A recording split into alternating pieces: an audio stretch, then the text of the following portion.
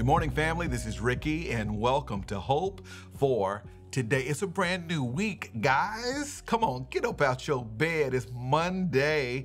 Bend the knee. Thank the Lord Christ for another day. Brush your teeth, okay? Mix some scope and Listerine together. Gargle for like 30 seconds. Get you some cinnamon waxed, right? Get that floss and get all that junk out of there. And come on, act like a thing is so, even though it ain't so, in order that might be so because God said so. Spray deodorant and roll on, okay?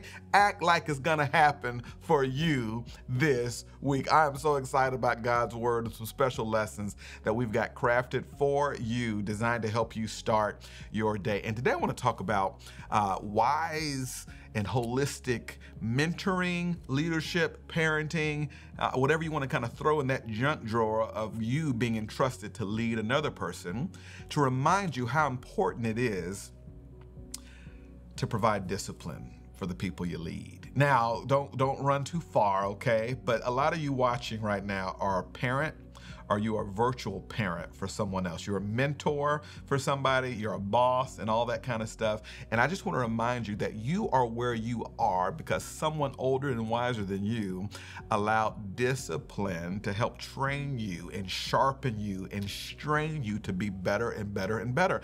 And the Bible cries out to us parents and us mentors that we need to supply that tool for our kids and for our mentees as well.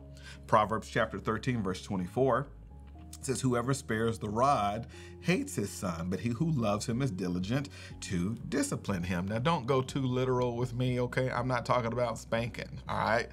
I'm just talking about the principle that's being conveyed here is this idea that if God has entrusted leadership to me, it means that discipline is a part, it's one of the ingredients for the recipe of success for the person I'm leading. And this is what I want every parent, every mentor to hear. When you delete the discipline, you diminish the destiny. When you delete the discipline, you diminish the destiny. Look at what's going on with young leaders today. Look at what's going on with this great generation that's coming up, smartest generation we've ever before seen. But one of the mistakes their parents made was not to expose them to challenges. And no wonder they're ill-equipped to handle those challenges when they get on up in their life. I was looking at this, I was reading about this about 10 years ago. There's now an official thing in America called ballless soccer. YouTube it. Ballless soccer. There's entire leagues where the little kids play soccer without a ball.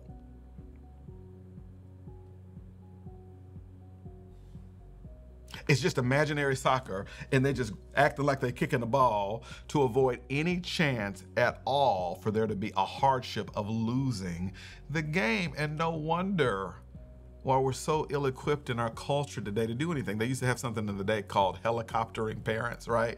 The parent just kind of hovers over the kid to make sure that anytime little Johnny gets in trouble, they come in and save the day. Guess what behavioral psychologists call parents today? They don't call them helicopter parents, they call them lawnmower parents. Why?